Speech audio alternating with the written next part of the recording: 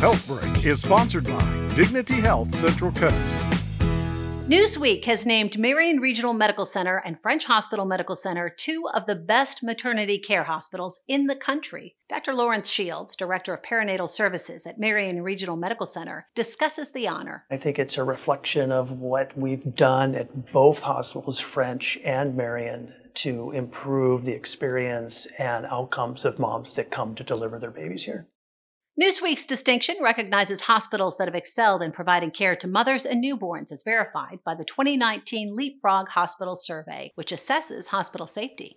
We're the only hospitals on the Central Coast to have received this. We've been national leaders in the development of perinatal safety algorithms, protocols, instituting that. We've put those in place at both hospitals to reduce the risk of mom having an adverse outcome. Where every delivery, there's a dedicated pediatric team that's present that can handle anything that comes their way from the pediatric side. I think for the moms, it's really important for them to recognize that we value that they get a great experience, but also knowing that in the background, there's this whole layer of safety that's been put in place for both her and her baby. For more information, call the number on your screen or visit dignityhealth.org/Central Coast. I'm Kristen Presell.